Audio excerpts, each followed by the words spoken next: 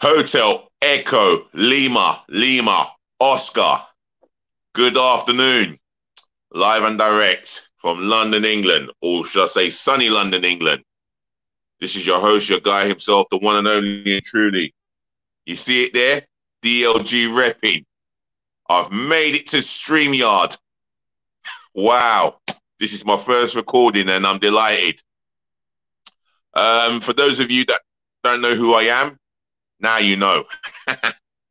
Well, before I get started, make sure you help me by subscribing to my channel.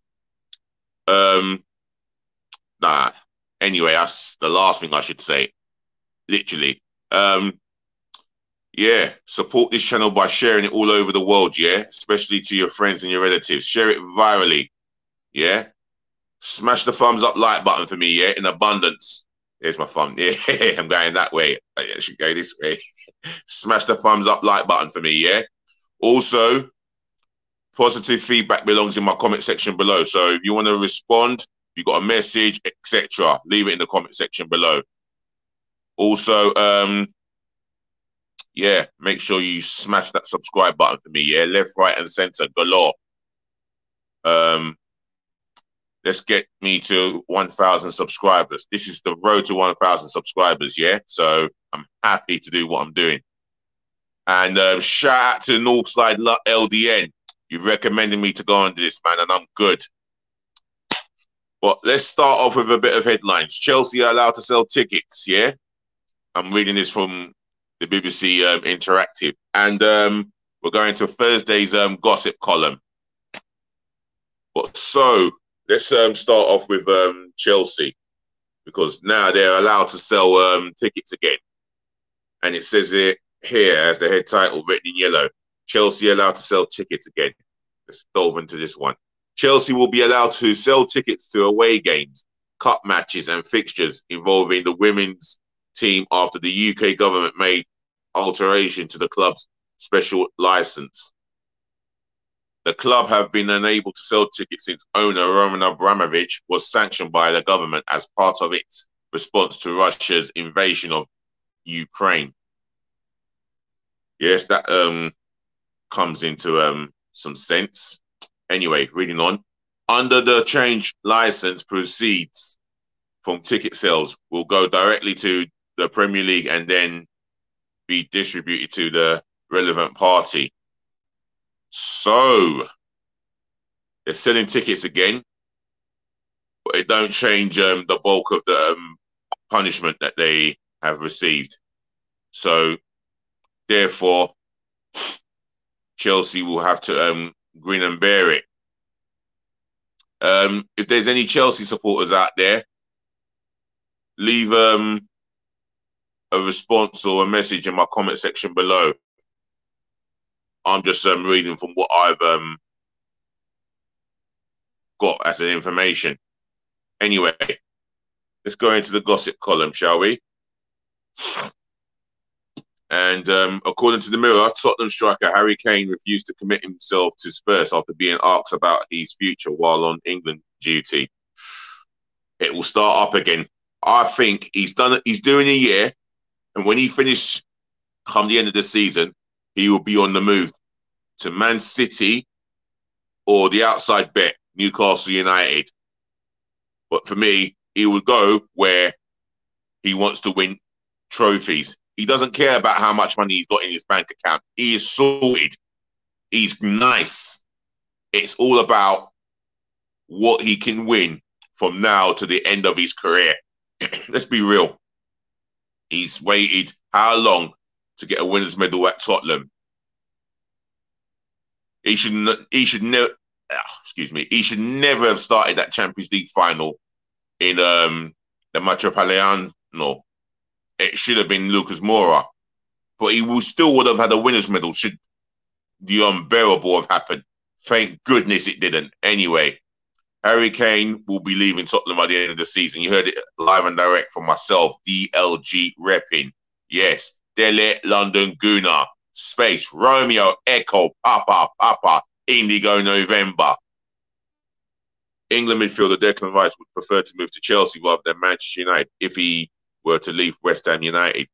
who put a 150 million asking price on the 23-year-old to fend off interest in him. It still wouldn't stop Man United or Chelsea. Oh, I've forgotten. Did I say Chelsea? They ain't spending Jack S. It still may not stop Manchester United from spending the money. And if it means taking another risk of wasting big money on another talent, then that's entirely down to them. They thought it would work out with Harry Maguire. Look at how he panned out. Anyway, Newcastle United will be making a move for Paris Saint-Germain Brazil's forward, Neymar. Well, I know Newcastle have got ambition, but Neymar is overhyped and are set to have a summer transfer budget of less than 90 million to spend in January. Okay. This is coming from the Telegraph. Subscription required. The Magpies plan to sell Paraguay midfielder Miguel Almiron in the summer and will allow the 28-year-old to leave for just 15 million. Football Insider. Wow. There's a bit of rumor about my team, and that's Arsenal are looking at Benfica striker Darwin Núñez and have held background talks with the 22-year-old Uruguayan international agent. Now, we are the kings of being linked with him there, him over here. It just doesn't stop. Stop with the linkage and start breaking and start putting us in the position where we can switch on to Sky Sports News and read breaking news, Arsenal on the verge or poised to sign this player. I'm sick of it, the links. I'm damn well sick of it. Roma are set to play... let me rephrase that again. Roma are set to place a 100 million price tag on Tammy Abraham, with the England forward attracting Premier League interest during a prolific first season in Italy. Well, he's an Englishman, and he's had a good season. He's had a good campaign with Roma under the guidance of Jose Mourinho. Is he worth 100 million? Nowhere near. If you said 50 million, I might just understand. In my humble opinion, I reckon he's worth under 50 million. If there's any Roma or football fans who watch Italian football, let me know in the comment section how much is Tammy Abraham really worth. Declan Rice is going out for 150 million according to West Ham. Right, let's read some more. This one has come out publicly, and it states here that France midfielder Paul Pogba, who's 29, who is available on a free transfer in the summer. Newcastle United and Aston Villa are also monitoring the situation. Well, there was a newspaper article at the back page saying that Pogba has said Manchester United are dead. Now, let's not laugh, because this might not be so true. We don't know how true it is. But there's a lot of talk going on. I mean, Pogba hasn't publicly said this, but it ain't looking good when this is stated at the back of the newspapers. But what do I know? West Ham are monitoring Dutch defender Sven Botman, but will face competition from Newcastle United and AC Milan if they want to sign the 22-year-old from Lille. Dutch defender, only 22 years of age. Right. I've not seen anything of him. But football fans, you may get back to me on my comment section and let me know how good this guy is and how great he may become. All right, let's read a couple of more. I'm going to read a couple of more here.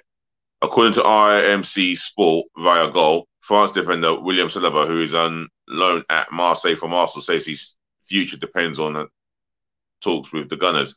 The 20-year-old has a contract until 2024 with the London club. Now, it's a sad shame he's only played 45 minutes for Arsenal, and that's in pre-season against MK Dons away. I'm disgusted of the treatment he has had, the limited opportunities he has had from management. Yes, the man they scream, "We've got Super Mick Arteta." Are you for real? He hasn't even proved himself yet. We're sitting fourth at the moment. And I say at the moment, he hasn't even proved himself, you know?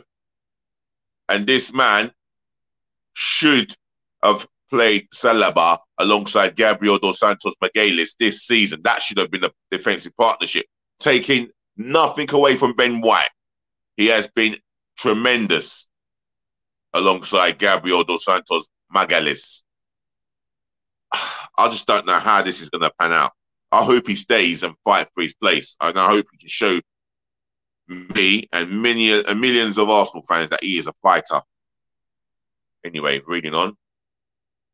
Barcelona do not intend to increase their offer to Uruguayan defender Ronald Araujo, with the 23-year-old's deal with them coming to an end in 2023. Looks like Barcelona will end up selling him, and whoever gets this guy, apparently, and more than apparently, will be lucky to have him. Right. I've read what I've needed to read, and I'm going to wrap this up and say, ladies to the gentlemen, to the boys, to the girls, thank you for listening. Thank you for tuning in. Thank you for watching. As I always say, saving the best to last. Thank you for putting up with me. Yes, as you can see, got my buttons out because it's near to spring. So all I need to say is thank you to live stream, and thank you for Northside LDN for recommending me to go on this. A pleasure, bro. And we'll talk more on the blow up. So take care of your friends, take care of your families, take care of yourselves. Peace, love, and bless again. Until next time, myself and I only, DLG REPPIN, we'll chat again. Just please be nice.